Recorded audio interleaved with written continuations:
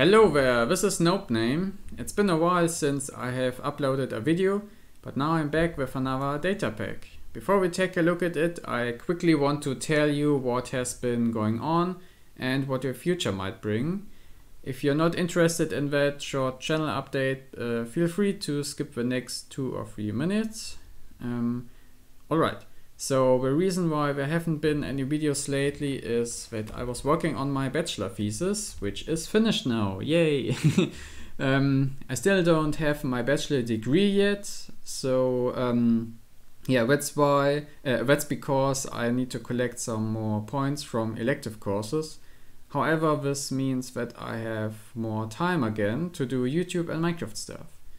So what about the future? I can't tell for sure since I want to be more spontaneous, but the content on this channel will probably change a bit. My interest in Minecraft has decreased a bit, especially when it comes to making adventure maps. Instead, I want to focus more on other types of programming and probably game development. I don't know yet how much of that I will publish here, but don't be surprised if there are suddenly videos on this channel not related to Minecraft. I kind of moved on without leaving Minecraft behind entirely. So in conclusion, I will upload more videos, but also more spontaneously, and there will probably be more content not related to Minecraft. Okay, let's talk about this data pack. It's an implementation of Conway's Game of Life in Minecraft. In case you don't know what that is, each block here represents one cell. Dark blocks are dead cells and light blocks are living cells. And in every update cycle, a set of rules is applied to each cell. Dead cells with 3 living neighbors like this one will become alive. Living cells with 2 or 3 neighbor cells like this, this one, like all of these actually, they will stay alive, and all other cells, will die or stay dead. So it's basically just 4 rules. You can look them up on Wikipedia if my explanation was too chaotic. But basically you just have these 4 simple rules, and they will cause some interesting complex behavior. Often it looks kind of random, sometimes it doesn't look random. So yeah, let's take a look. Therefore I have this board here. When you install the data pack, you don't have it, so you don't have such a board, and to get such a board you simply run the function gol create board.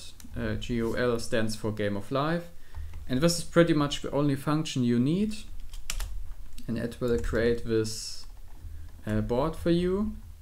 Dead cells are netherite blocks, living cells are white concrete blocks. With this button you can remove the board again. Here you can run a simple step. This will just spin forever, so let's take a look. Just one step at a time. This will update the board once every second, like this, and this will update it every game tick, which might be too much for slow PCs. And here you can stop it, and actually during the recording I also get lag here. And here you can clear the board. Okay, so an interesting example is this structure here, which almost looks like a big H letter. And yeah, let's do it as fast as possible. Unfortunately, Minecraft doesn't update the chunks properly, so this glider here will kind of disappear. Yeah, and it's already over. But you could see that for most part it looked quite random. But when you had this structure here that just moves forever in a diagonal line, sorry. Yeah, it was only stopped by the border of this board here, and I'm really getting some lag here.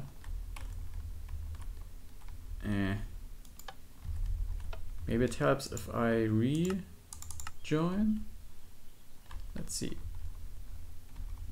Okay, so yeah, that glider was looks like this, and let's run it again. You can see just runs in a diagonal line. Okay, and before you edit the board you should stop it, because if you run the updates and you try to place something here, that doesn't work. So yeah, you could already see that there are some interesting structures. So this square will just stay in place, this will spin, so to say, like this.